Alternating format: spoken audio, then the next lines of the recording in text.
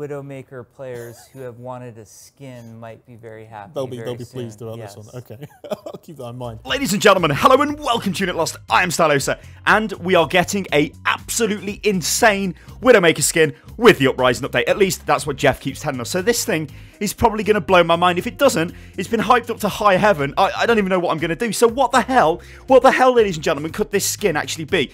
And why would Jeff be so, well, interested in telling people we're getting this new skin? Like, he must love it, as he wouldn't keep talking about it. So it must be something, well, it must be something different, ladies and gentlemen. And you know what? If we look at the teaser for Uprising, well, there's a very interesting thing here. Entered into record 7 years ago. Now, we know this is an event which happened in the past.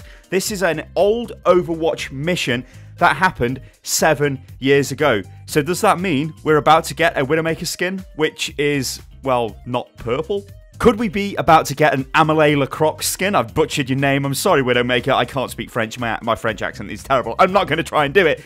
But is that what we're about to get, ladies and gentlemen? Well, let's take a look at the history of Widowmaker and what she's all about, because there is a massively strong teaser as to the fact that we're probably getting a pre-Widowmaker skin in the Uprising comic. Anyway, before we get to that, let's learn about Widowmaker. So in her former life, Widowmaker was married to Gerard Lacroix, an Overwatch agent spearheading operations against the Talon terrorist organization. After several unsuccessful attempts to eliminate Gerard, Talon decided to change its focus to his wife, Amélie. Talon operatives kidnapped her and subjected her to an intense program of neural reconditioning. So they basically brainwashed her, ladies and gentlemen. They broke her will, suppressed her personality, and reprogrammed her as a sleeper agent. She was eventually found by Overwatch agents, apparently none the worse for wear, and returned to her normal life. 2 weeks later, she killed Gerard in his sleep. Her mission complete, Amélie returned to Talon and completed the process of turning her into a living weapon. She was given extensive training in covert arts, and then her physiology was altered, drastically slowing her heart, which turned her skin cold and blue and numbed her ability to experience human emotion. Amélie was gone, replaced by Widowmaker, Talon's most effective assassin. So, with all that in mind, ladies and gentlemen, let's look at this from the actual Overwatch Uprising comic. Now, if you look at this, it's got bits of information in the background. Blackwatch under scrutiny after complaint from Japanese government. Overwatch anti-program. Overwatch official murdered. This is the interesting one. An Overwatch official has been murdered. And if you look below, that looks like sniper scope kind of footage. Could that be, well, Amélie killing Gerard? Well, we're not actually sure how she killed him. Like, maybe she killed him with poison. Maybe she just choked him. I don't know, but all we know is she killed him in his sleep. She could have sniped him in the head in his sleep. That seems rather ridiculous. We think she probably just, well, I think she probably just poisoned him or something like that, but we don't know. But the most interesting thing here is an Overwatch official, which I think is Gerard, was killed just, ladies and gentlemen, as the mission for Overwatch Uprising begins, as they go into King's Row to presumably rescue Mundata from the ridiculous Null Sector robots and sort out that entire, well, Omnic Uprising which is going on in King's Row. Now, if that is true, ladies and gentlemen, that means Widowmaker is not purple. That means that, if I again quote this section here of Widowmaker lore, the mission complete, Amélie returned to Talon and they completed the process of turning her into a living weapon. She was given extensive training in the covert arts. Her physiology was altered, drastically slowing her heart, which turned her skin cold blue. So before any of this happened, the timelines are aligning, ladies and gentlemen. This is what I'm trying to say, right? They are aligning. She kills Gerard during the Uprising comic. Uprising is the event which is about to hit Overwatch. Uprising has an amazing Widowmaker skin. Therefore, it cannot be a purple Widowmaker skin if it is based in the same timeline. Now, it might not be, but that would be completely stupid considering what the event is. And I'm pretty sure if we don't get that Genji skin for a start, I mean, that looks insane. Holy hell, that is an old school Genji. There will be riots on the internet, ladies and gentlemen. Oh my god. Is this going to be Widowmaker? Will she look like this? Now, this is courtesy of Reddit user, the Brian of Brian.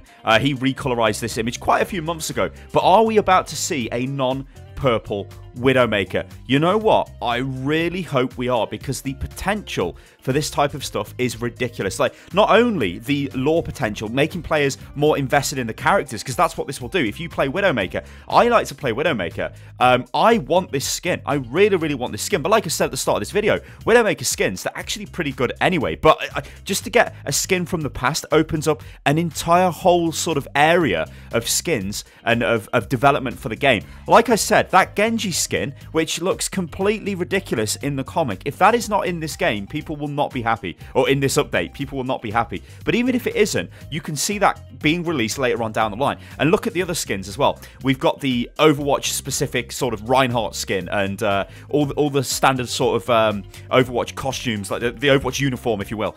They're probably going to be epic skins, or at least I hope they will be, because we're going to be playing as those people in the playable event, no doubt. And why wouldn't we be looking the part? It looks silly if we're running around with, like, you know, whatever Reinhardt skin we've got on or whatever. But we're going to have to see how this plans out. But this is honestly a really awesome thing to me, because I've always wanted lore in this game, playable lore. I wanted the story to be taken forward in terms of in-game seasonal events. And like Jeff said, players will be very happy with this event, because this event is, we've been listening to the community and we know you guys want this. Now, I can kind of say to myself, look, yes, everybody's been asking for this. Blizzard, I don't think Blizzard, is it fair of me to say this? I doubt that they've sat there and thought, hey, we're not never, ever, ever going to do in-game lore-related events. It was probably always the plan, and maybe it's convenient to sort of say, hey, yes, guys, we've been listening to your feedback.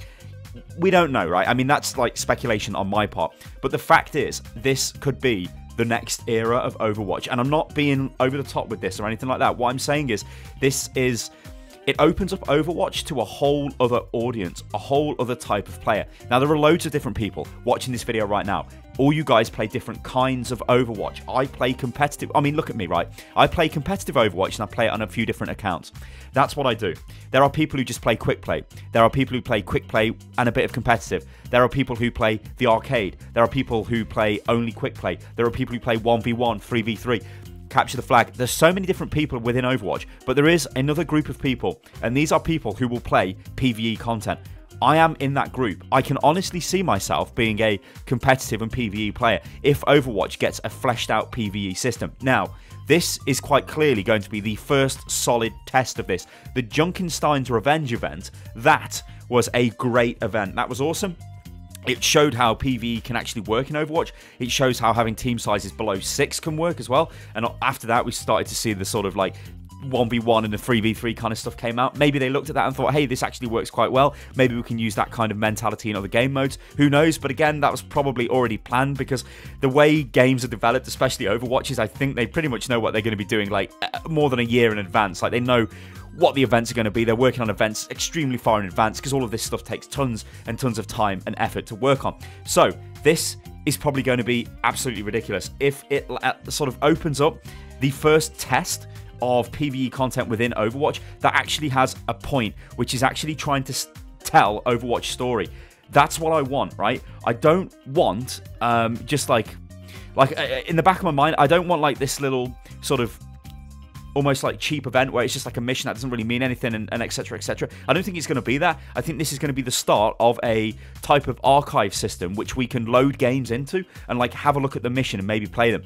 It's going to be sad if this playable mission ends after the Uprising event, because if it's a really great mission, I'd like to go back and keep playing it. Much like Junkenstein's Revenge, everybody was kind of a bit miffed when that disappeared. I say everybody, like maybe there were people out there that didn't like it, but on the whole, people loved that event. And the Halloween event is basically the best event the game's had. So if they're going to copy that for an in-game lore event, it could be ridiculous. But this mission system, maybe in the future, this mission system turns out to be a different type of way to play the game, where you can load in sort of PvE scenarios and learn about the history of Overwatch, or maybe get specific rewards for it or something like that. Because one thing we've got to remember is developing a complete campaign for Overwatch would be pretty much impossible. It would, like, I mean, Jeff's even said this, it would take like the development of a completely new game. It would be massively resource intensive. So the best way to do this is to use the existing game, what you've got, and start introducing scenarios, of which, well, this is clearly the first one, and hopefully it goes down as a massive success. It looks as if they've been putting a lot of effort into the skins, like I said,